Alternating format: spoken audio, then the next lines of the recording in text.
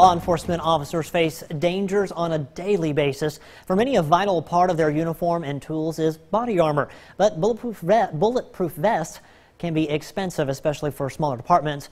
Our Ali Martin looks at the importance of the body armor and how a weekend event is raising money for the life-saving vests.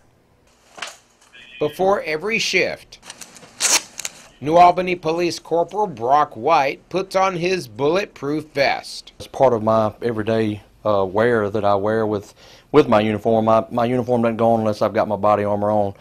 That's my number one lifeline. Body armor can cost anywhere from $700 to $1,000, making it a luxury for some departments. The fact of the matter is, there's a lot of jurisdictions that don't have the luxury of having a budget, a line item that, you know, they can buy this kind of as they need it or whenever they need it. Several years ago, a group of police officers' wives started a 5K called Blessed Are the Peacemakers. All proceeds provide body armor for law officers across Northeast Mississippi.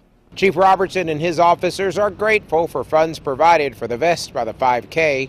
The chief says it's a good indicator of the community's support for law enforcement. I can't speak about other parts of the country, but I can speak about this part of Mississippi, the north part of Mississippi, or northeast part of Mississippi.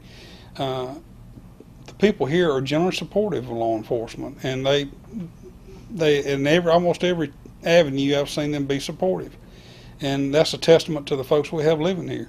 Since it began 4 years ago, the Blessed Are the Peacemakers 5K has raised enough money to buy 89 bulletproof vests. Ali Martin, WCBI News. Well, that 5K starts at 7:30 in the morning at Fair Park in downtown Tupelo.